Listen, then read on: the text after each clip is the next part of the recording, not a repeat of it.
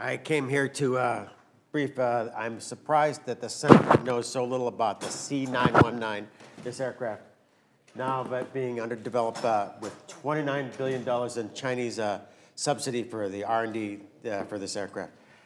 If you don't recognize these aircraft really well, this is a competitor to the 737, which as senators you guys probably always fly. One of the best-selling mid-range U.S. airliners.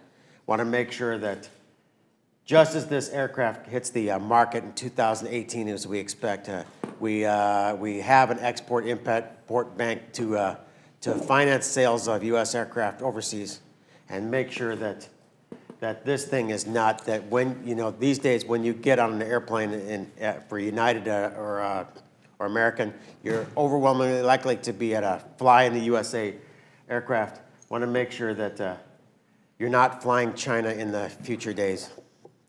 There are so many jobs associated with civil aviation in the United States, as the chairwoman pointed out. This aircraft is now coming on to compete with us. There should probably be two aircraft.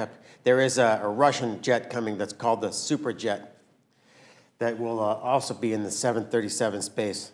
I want to make sure that we have export-import bank to take on these competitors to make sure that our U.S. dominance of this field is continued.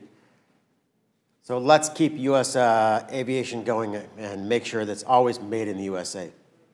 That is very important for senators who are always flying, to make sure you're always a U.S. standard, U.S.-built manufactured aircraft. Want to make sure that that continues. And that concludes my statement. So remember, you guys, the C919, it's coming to get us. And this is the time to not stop the operations of XM.